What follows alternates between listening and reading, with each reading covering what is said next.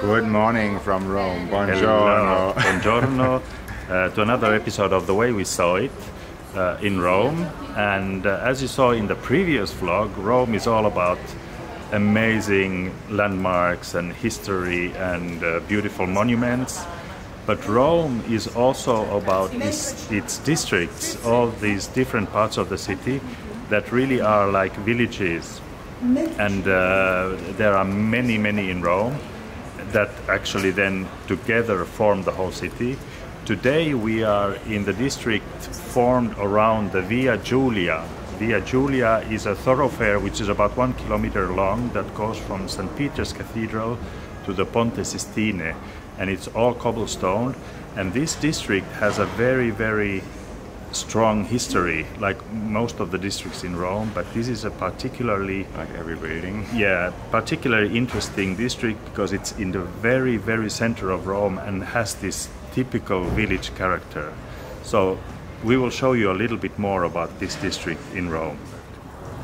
And Via Giulia actually is probably the safest safest street in Rome because it hosts the general direction of anti-mafia and anti-terrorism, and there's a lot of military and police around it. We just saw a judge probably who just was brought in, and there was police everywhere, so you can really walk safely on this street.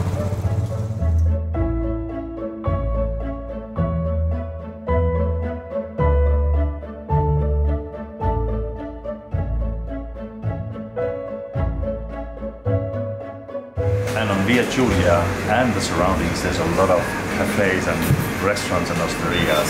So this is a good occasion for us to have a coffee. So we are here just in the courtyard of the Via Giulia, and the kind owner who's living here let me in, and he said you have to film this.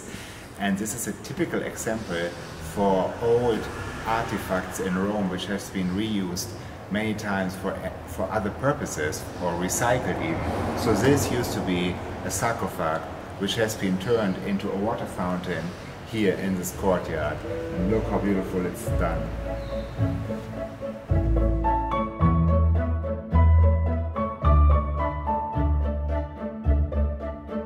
This very particular church on Via Giulia, it's called Santa Maria dell'orazione e morte.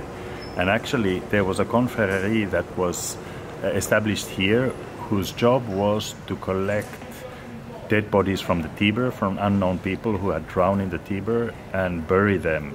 So that's why there are skulls on the facade, and there are even holes where you can put money in to give donations. It's a very unusual church. And on the southeast end of the Via Giulia there is this fountain, and this is the fountain of the Mascherone. And the fountain of the Mascherone was built in, or designed in 1570 and only activated in 1626. And the idea was to bring water to the people of the area or for the district. But the funny thing with this fountain is that it was also used in special occasions. For example, when the new Grand Master of Malta was elected, and the celebrations meant that instead of water, it distributed wine.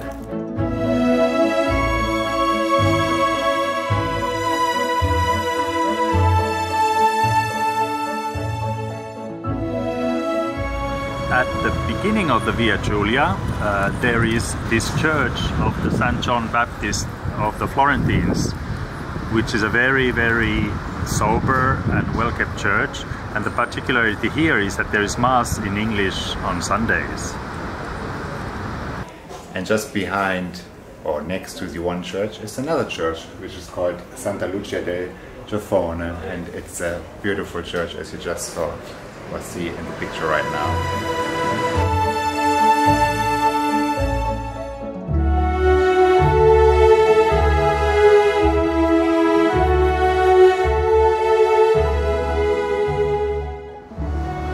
Via Giulia was actually erected by the Pope Julius II in the early 16th century. That's where the name comes from, Giulia, Julius. And a part of the beautiful facades that you can see on the street, there's also beautiful courtyards. So if you manage to get a permission, you can go into some of the courtyards and film the interiors. They have fabulous gardens and fountains and all kinds of artifacts, and apparently very wealthy people live here, and not many of them want to get their houses filmed anyway. We booked a table for tonight here at the Giulietta restaurant, which looks very fancy, so let's see if it stands up for the looks. And the plan of Julius the Pope was to build a thoroughfare through the old city of Rome and to create some kind of order in the medieval alleyways of Rome. And one of the plans was also to build a courthouse, like a tribunale, in the center, to become a centerpiece of Via Giulia. But that house was never finished. The only thing that remains of that house or the building are these seats where I'm sitting on. And these have now become the sofas of Via Giulia. They have been adopted by the locals.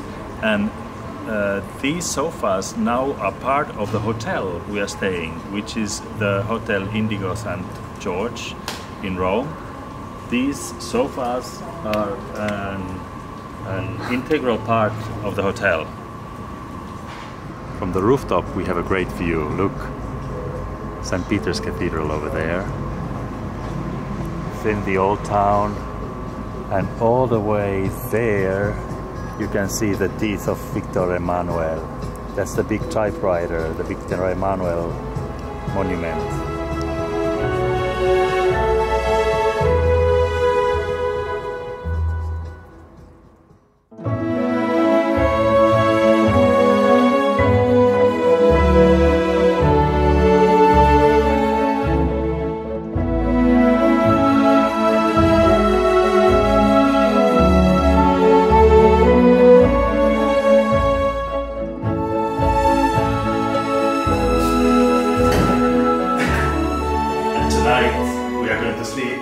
In a Fiat 500.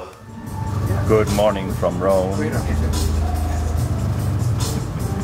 Fritjof is enjoying its breakfast because this hotel has breakfast until 11 in the morning, and we just love that.